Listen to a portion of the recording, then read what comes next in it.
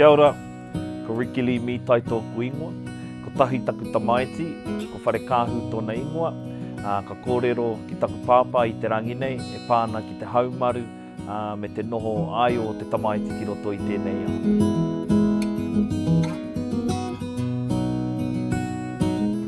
E pā, i te wā i rongohia koe, kei te whai uri kōrua ko māma. Pēhea tō wairua. That was probably one of the most happiest time. Mum was only 18. Yes, 18. And I was, I just turned 20, 3 days after Renee was born. Ka tahi, ka whai muri ho ko Thomas. Ka tahi, ka huakina mai te rangi. Ko ahau tēnā e whiti mai ana, ko tō tuatori. Kōrero ia mai mo tauawa. Ohorere, māua ko mam. Ohorere. Ohorere pai nei. Ohorere pai. You were a surprise. A good surprise, a happy surprise. We had a daughter, we had a son, and so we thought that was the building of our family, but you came along and Mum and I looked at it different.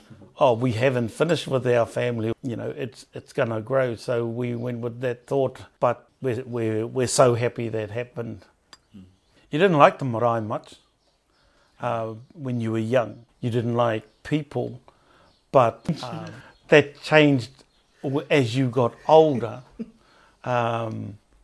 Your whanaungatanga grew because of all your cousins around you. That was a big step for you because you weren't much into people or marae or te reo, and my things have changed since way back then.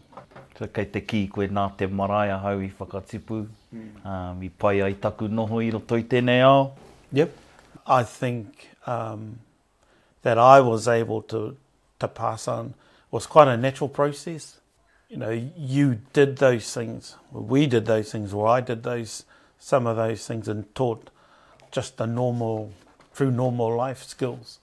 The tapahi miti and all those things there, work ethic, and even though we were doing that at the marae and you guys would come in and you'd be cutting up meat or filleting fish or cooking or running the kitchen in our marae. I pēhea tō tiaki a mātou I te wā e tapahi miti ana, ka kore e hautia I te mati.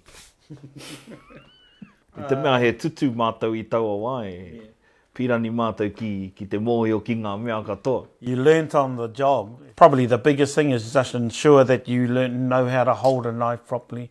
You know where your fingers are. Those are really important. You learn the right cuts. We did a lot of butchering in that time and teaching you and your cousins to cut up the pork and whatnot. You just had to teach real good knife skills.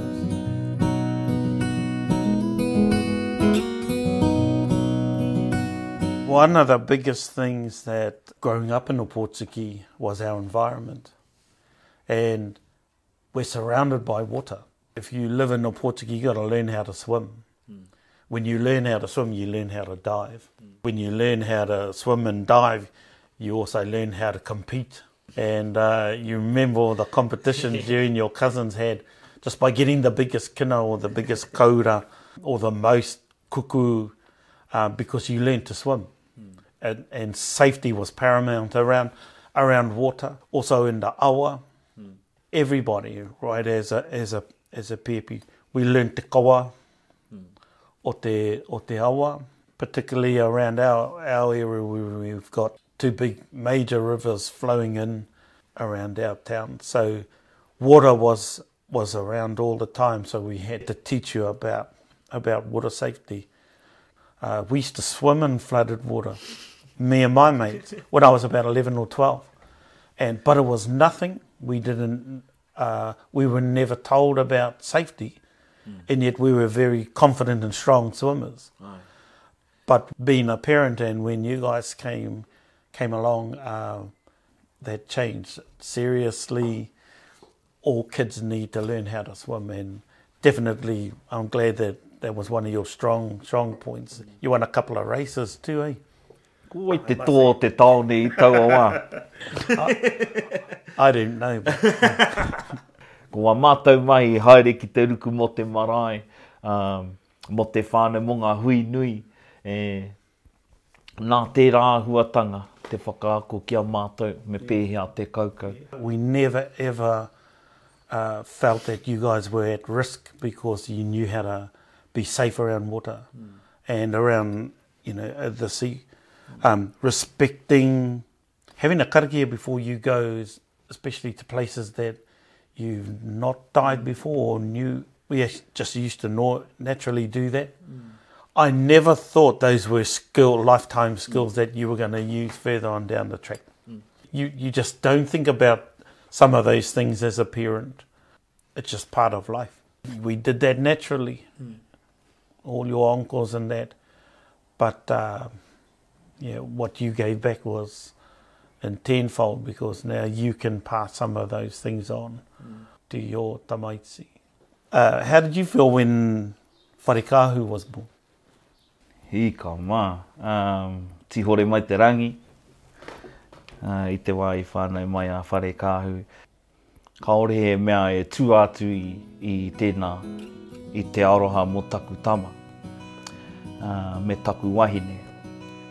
Ko tīni ke aku rā, aku whakaaro. Ko tīni katoa.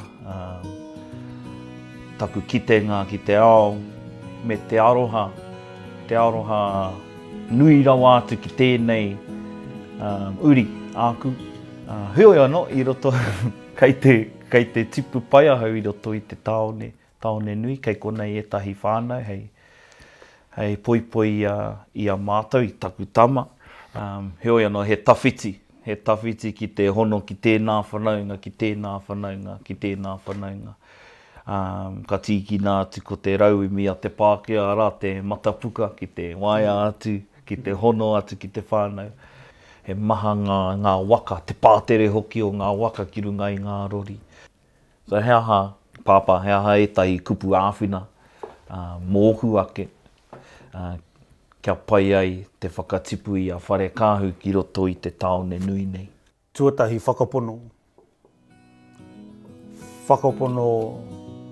ki te atua, ko te atua hei manaki a koe, me tō whānau, me tō wahine, me tō pēpi, aroha ki a rātou, I a rā I a pō, whanaungatanga.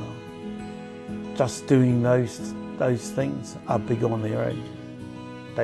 They mean more to share your knowledge, to whare, teach them well. And let them lead the way. Ka rongo e taku tamaiti ki te aku o tau pāpā. Kaua hoki e whakarerea te ture o tō whaia. Ka waiho hei meka tāhua mo tōu mātena.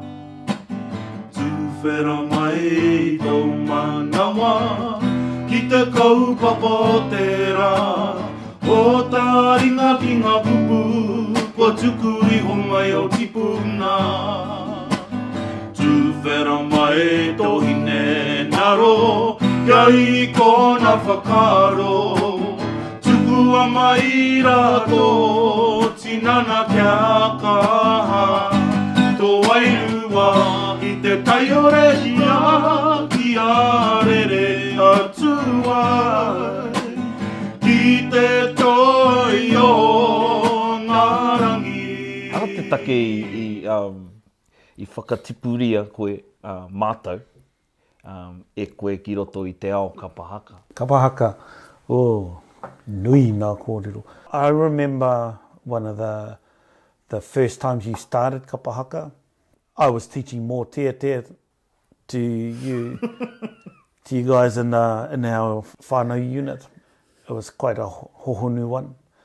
And somebody was harmonising in our mōtiatia. So I stopped.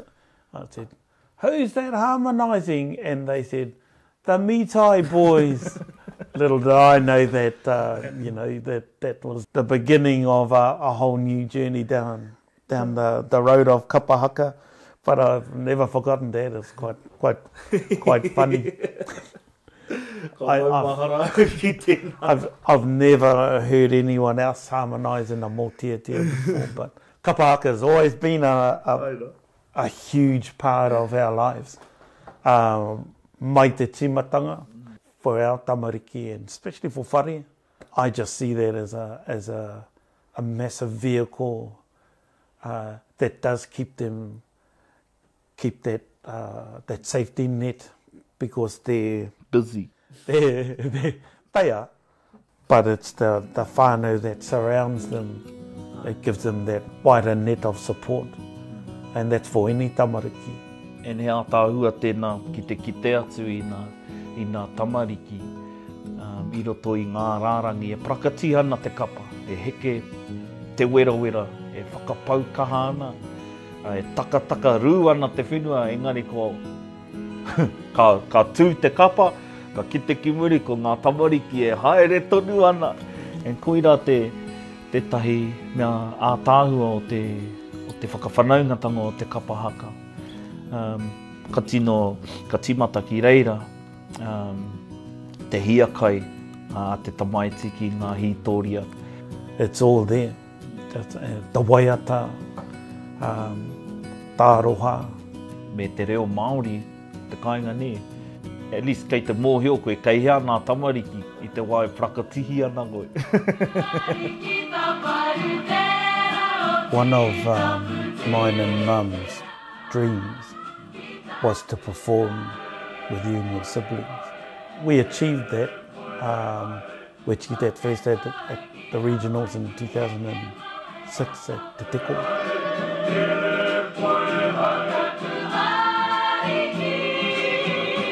And then that was followed up by performing in the Nationals 2011. You did all right there too, eh? But having achieved that was an ultimate prize for us, and that was through Kapahaka.